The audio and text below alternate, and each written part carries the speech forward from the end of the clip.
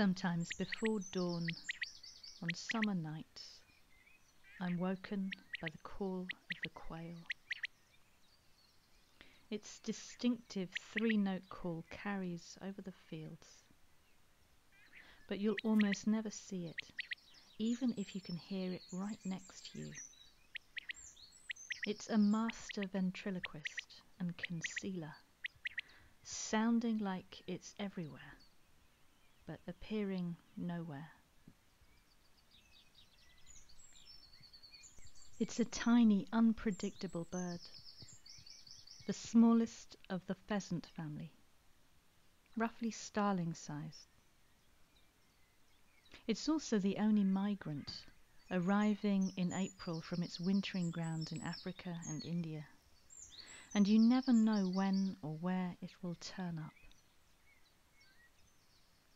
It's a relative of the much more common and easily seen red-legged partridge that's wandering about the empty grounds of Taraloka, across the car park, or outside the Tara cabin.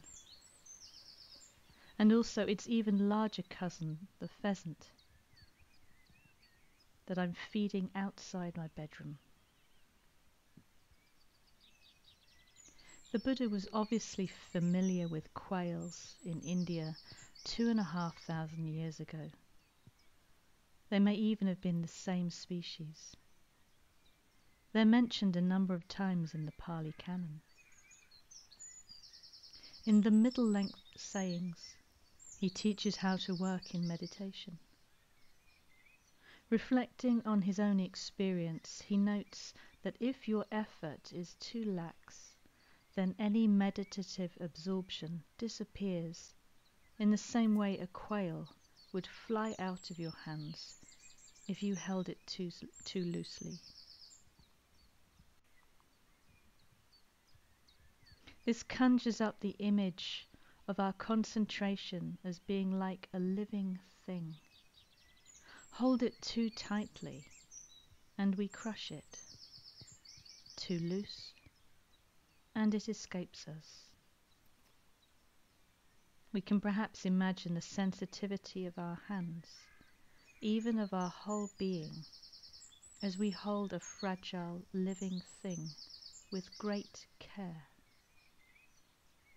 So perhaps the effort that we need to make must be like that, one with great care and sensitivity, combined with steadiness and constancy.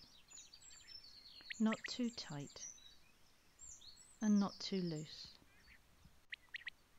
Then the wildness of our meditation and practice can stay not just alive, but vividly so.